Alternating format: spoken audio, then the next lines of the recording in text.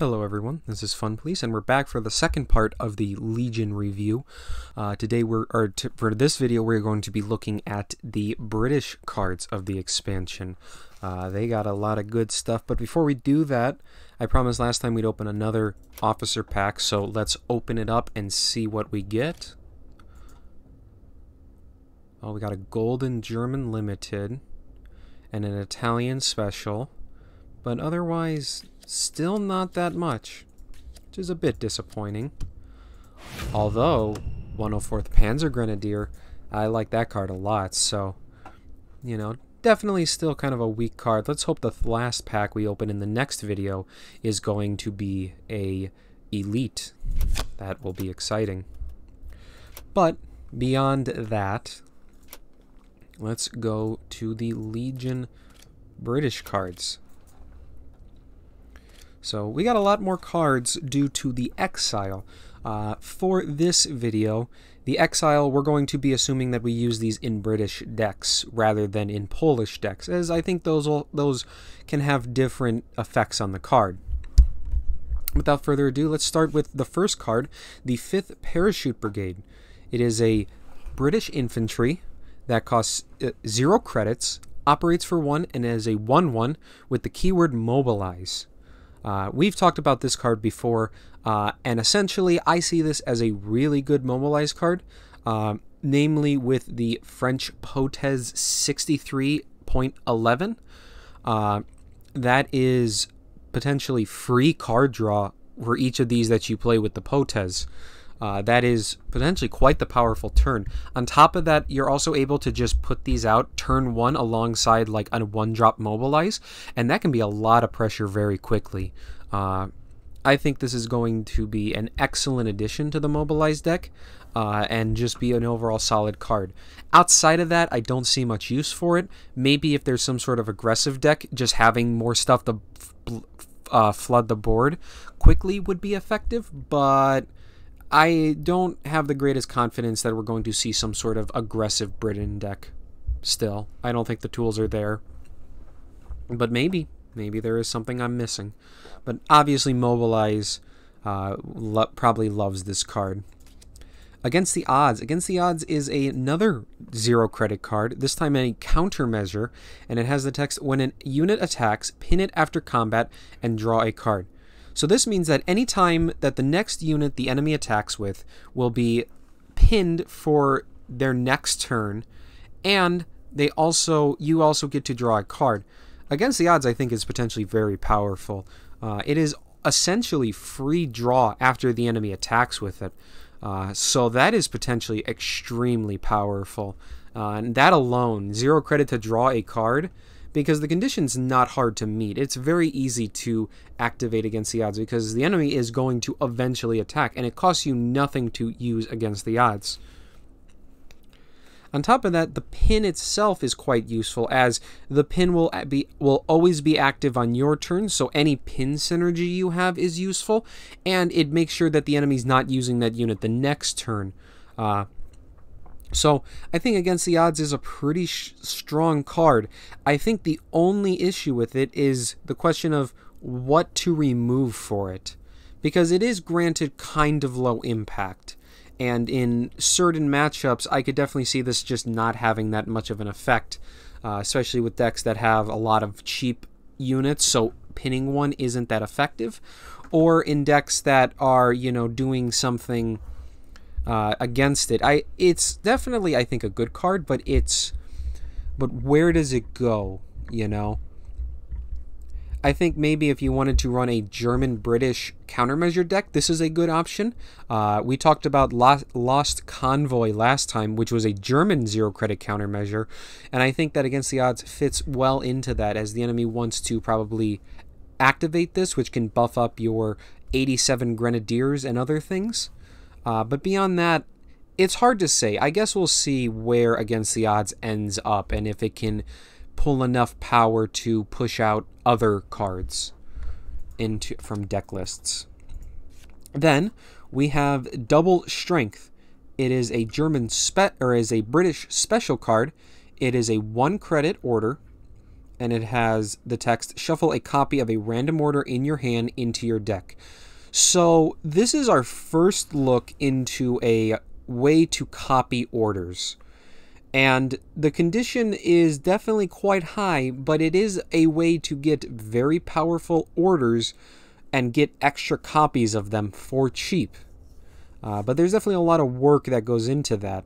I think the first thing I thought of when I saw this card was, how can we use it to copy research? As research is so overwhelming, you know, like you could do multiple Bletchley Parks or multiple carpet bombings. But there definitely is a high opportunity cost.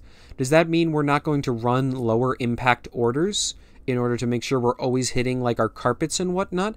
And how much draw are we putting in order to go then find those extra carpets? It's definitely a big question. I think there's also the thing that if you have only 2 double strengths in hand, you are completely immune to fatigue as long as you just keep shuffling the other double strength into the deck. So that is potentially powerful, although it's hard to say because unlike, for example, like the Soviet infinite values like Night Witches, that isn't going to get you any value. So it only is an anti-fatigue tool, but could be relevant in certain matchups. Otherwise, I also think this is probably good for commandos. Commandos like cheap orders. They have a lot of draw, and they probably don't care what order they're copying because most of their orders are going to be cheap and easy to play to proc the commandos. So you're being able to get extra cups of tea, or again copying even something like the research, or for example stuff like the carpet bombing can be quite useful in that deck. So I think this has a good chance of seeing play somewhere. I would say Commandos is the most likely place, and Brit Control, if it is going to run it, either needs to probably only run 1 copy because you just probably don't want to have too many of these. But yeah, there's potentially a very high ceiling for this card, but there's definitely a lot of work you got to put in to get that ceiling. Then we move on to Emergency Measures. That is a 1 credit standard rarity order, and it has the effect, choose and discard a Spitfire to deal 4 damage to target unit and pin it. So that is a very high amount of damage. We've talked about this card before, and I think it's a good addition to Spitfire decks. Spitfire decks have the issue where they have these very awkward opening hands where they have all their Spitfires but yet nothing cheap to play. And Britain normally doesn't have very many cheap ways of removal. So I think Emergency Measures can fit well into that deck. I don't think it's going to really make that deck viable per se, but I do think that it is a good way to have a couple copies. 4 damage is going to remove almost every early game threat, even into most 3 and even some 4 drops. And the pin means that even if you don't kill the unit, the enemy's not going to be able to move it. So you could, like, for example, hit something big, pin it, and then next turn carpet bombing if you're going into the late game. So Emergency Measures is, I think, a nice card, you know, but I don't think it's anything game-shattering. The Spitfire archetype, I think, needs more than this in order to be viable, but I think it's definitely a nice piece that if the Spitfire deck ever does come together, we'll see a copy or 2 of this in there. Next up, Resourcefulness. So this is a 1 credit order also for Britain, and it is Intel 1. For those, as I never actually did a video over Intel, I have to explain what that is. Intel is essentially when you play the card, it will reveal a certain amount of cards in the enemy hand. So for Intel 1, it will reveal 1 card in the enemy hand. And on your turn, at any time, you are able to view it. And that card remains viewable for the entirety of the match until the enemy either plays it or it gets somehow removed from the hand, such as shuffled back into the deck. And then also, so that's what Intel does. And then the other effect for Resourcefulness is draw a random commando unit from your deck. So a commando unit refers to the cards that have the word commando in their name. Probably the most infamous or the most known is the number 10 commando. The number 10 commando is the 2-credit smokescreen order that is able to deal 1 damage whenever you play an order. So that is probably the most commonly known commando, but we do have a handful of others. We have some other cheap ones alongside a couple expensive ones. Here they are. We have like number 1 commando, which is that 1/3 smokescreen, and it has kills any unit it damages. The number 3 commando, which units with 5 or more attack cannot attack. Or we even have the number 43 commando, which is essentially a big version of the number 10. So resourcefulness is able to get any one of these out of your deck, a random copy of any of those. I think its best use is clearly with the number 10. It's a cheap order, and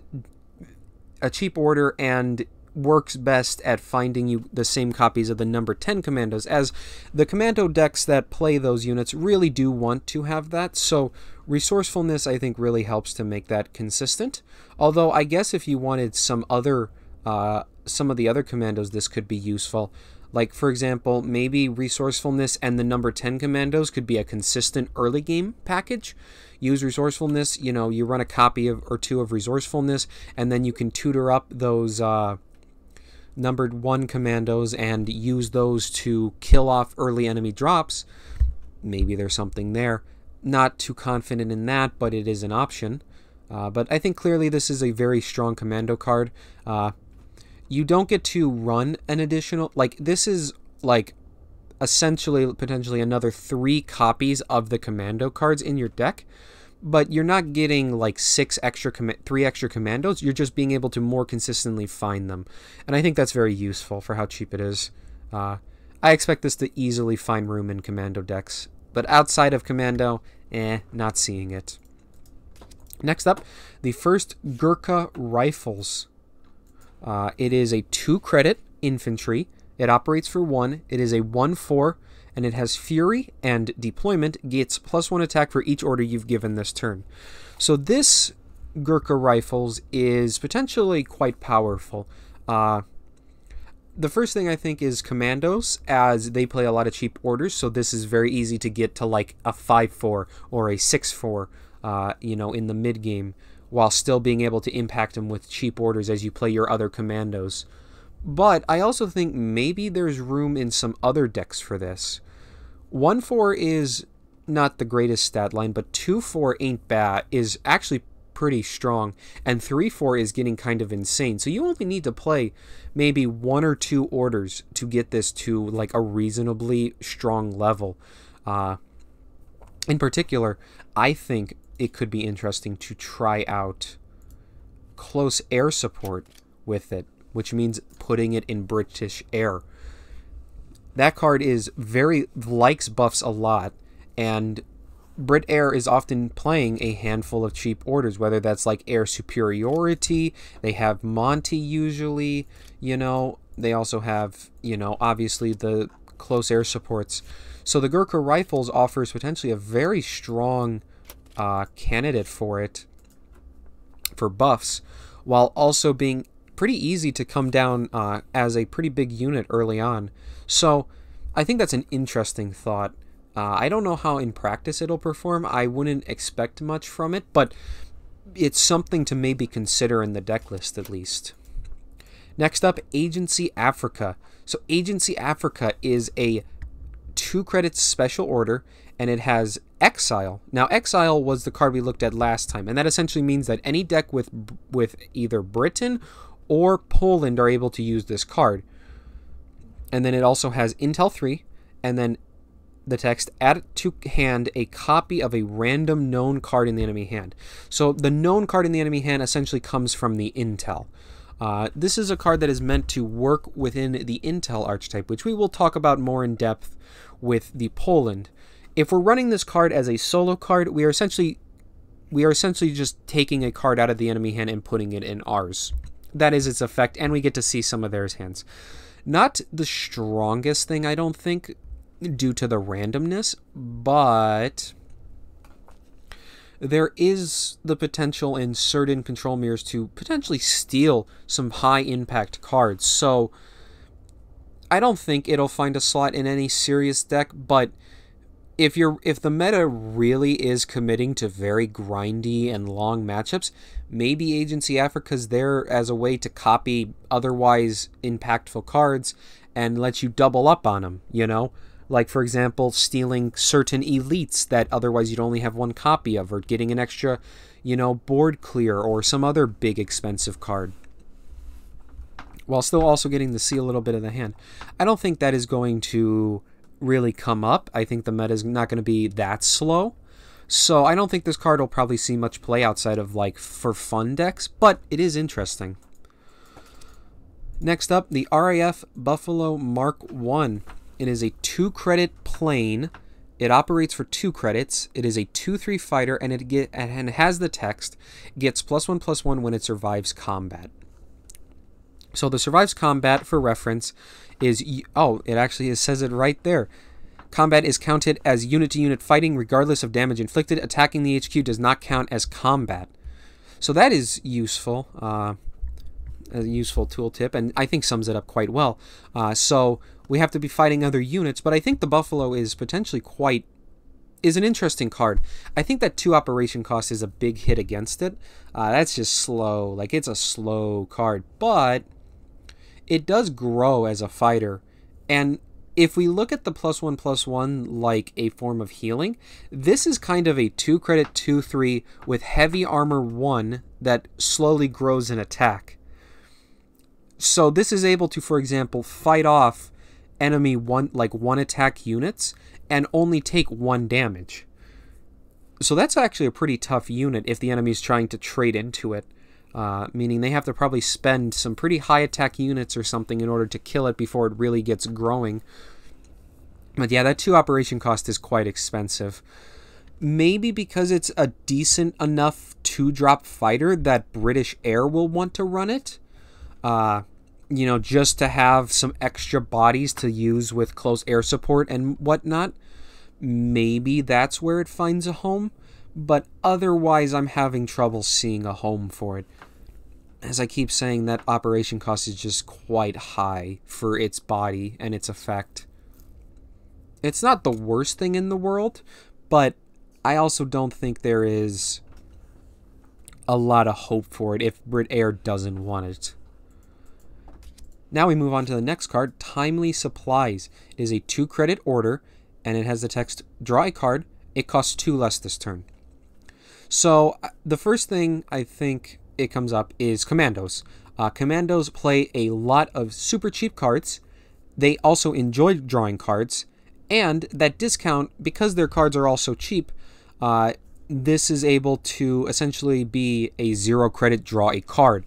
Which Commandos really enjoys. Commandos loves cheap orders, cheap to free orders. Being able to play this and then play another order essentially allows you to play 2 orders for 1, which Commandos just absolutely adores.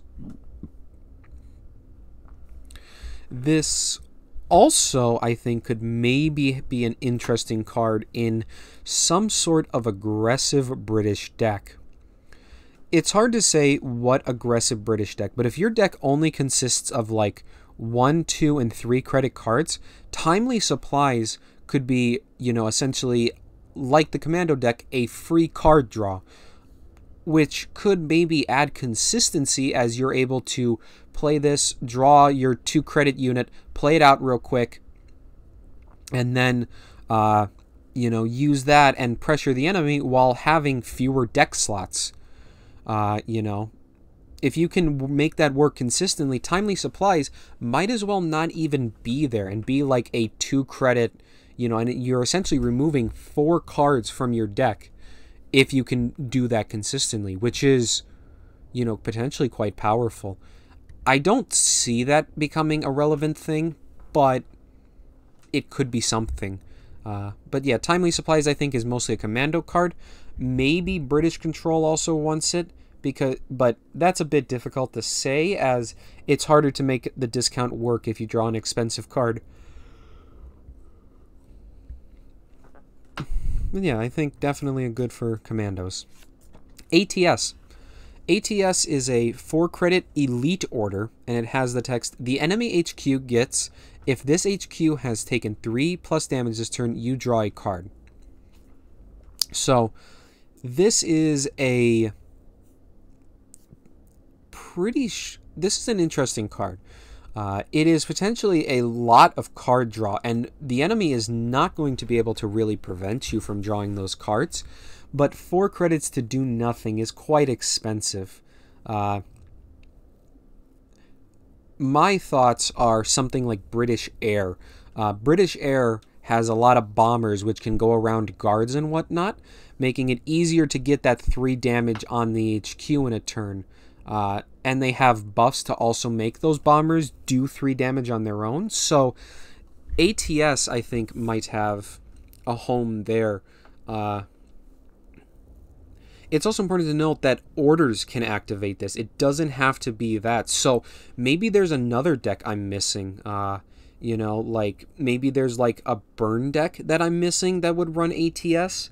Like British, German countermeasures, and you use like Air Blitz or like the various cards like Daylight Bombing and similar effects, and you just get some extra draw in there, you know?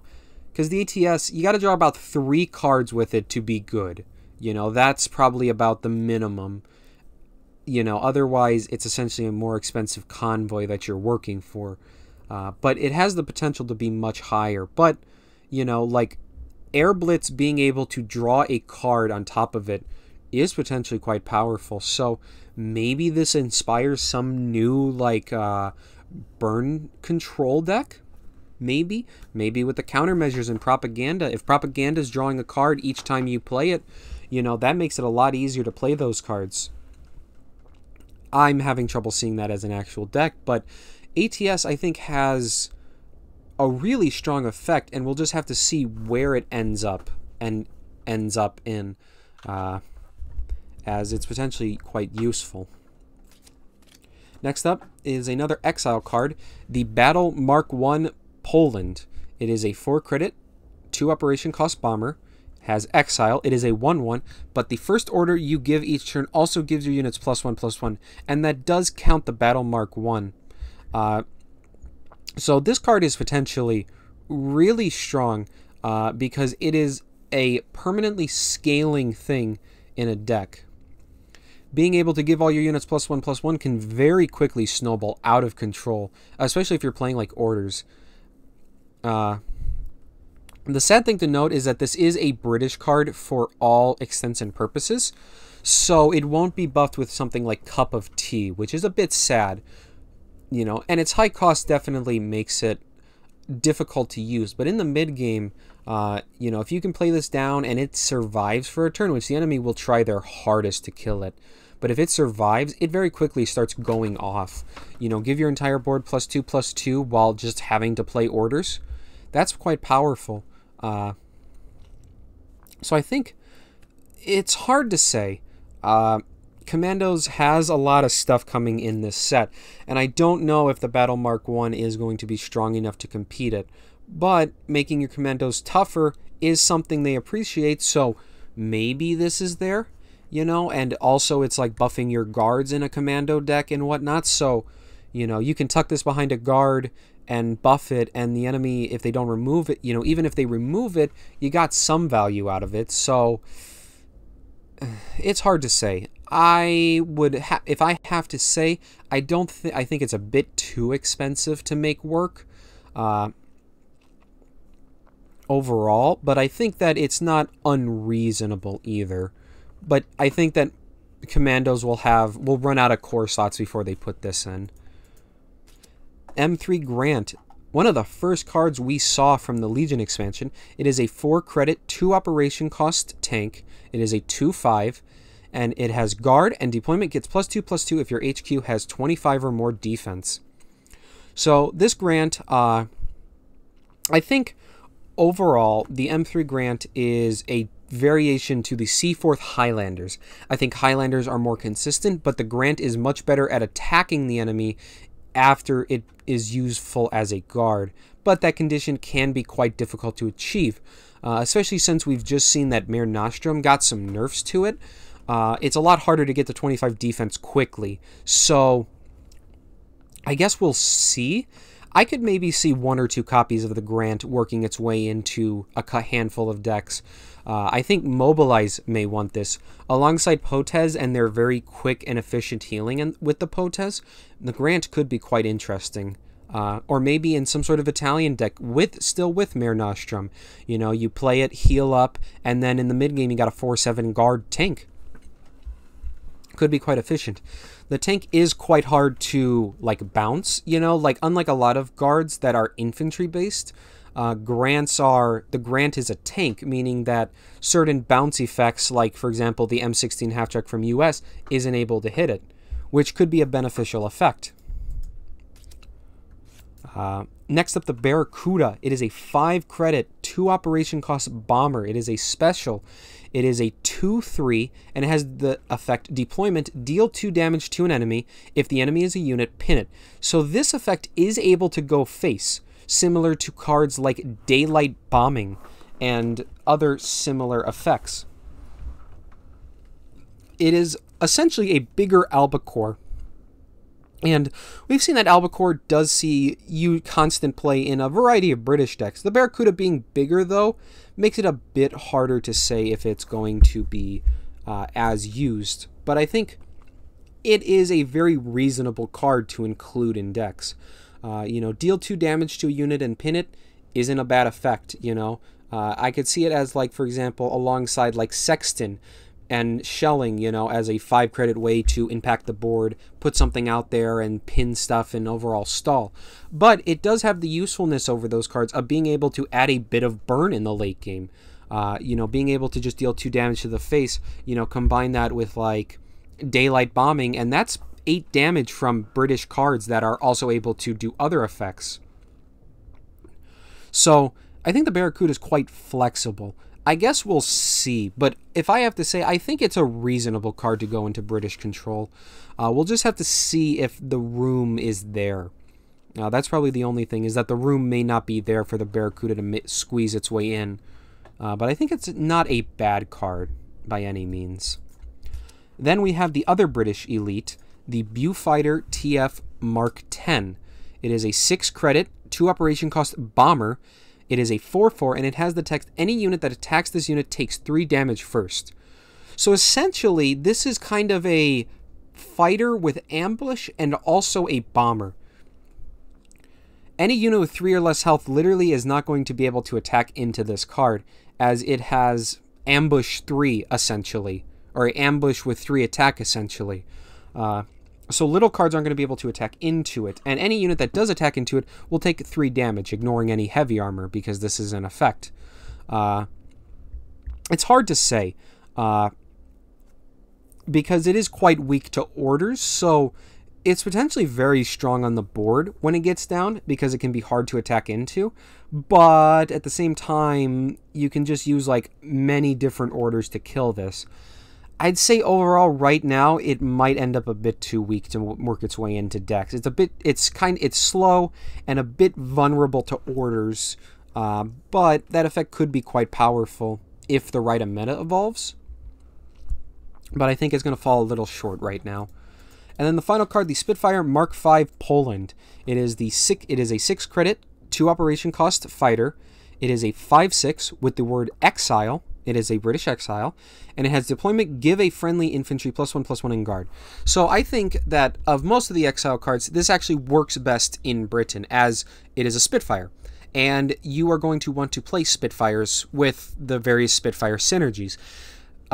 Currently, the other Spitfire Mark 5, which is just a 6/6 one, I think is overall worse than this version. Being able to give a unit +1/+1 in guard means that this Spitfire has a bit more impact than other versions, and I think overall that makes it more impactful and overall more useful. Otherwise, it still is just a big Spitfire to play out and something to use with the British emergency measures and RAF ground crew and all that. So I think, and outside of that, I don't think this card will see play. There's just better things to be doing. But that is the British cards. I think overall, Britain has a lot going for their commandos archetype. Stuff like stuff like double strength, resourcefulness, first Gurkha guards, timely supplies, even the battle Mark 1. I think all that fits into a commando deck. We also saw some interesting British air cards, namely the Buffalo and the ATS could both be competent, and even the Barracuda maybe could be all three strong additions to the deck. We'll have to wait and see. Then we also got some odds and ends. You know, we had like the Grant, which could maybe fit into Control, or the 5th Parachute, which goes into the Mobilized deck. So I think overall the biggest improvement is 2 Commandos. That got the most support, and I think it's definitely going to jump in power level. So get ready to see Commandos a lot more, in my opinion. It may not be a top tier deck, but it's definitely going to become a more serious threat you're going to have to respect more. Beyond that, that is the video for now. Bit of a longer one due to those extra exile cards, but the next video is going to be looking at the Soviet cards, the ones I'm actually some of the most excited for. So we'll do that. But if you enjoyed this video, make sure to leave a comment, and especially subscribe. We're going to see probably more. We're going to see a lot more videos quite quickly for the next couple, or for today. And I'm excited for Legions. So I want to thank everybody for watching, and have a good day.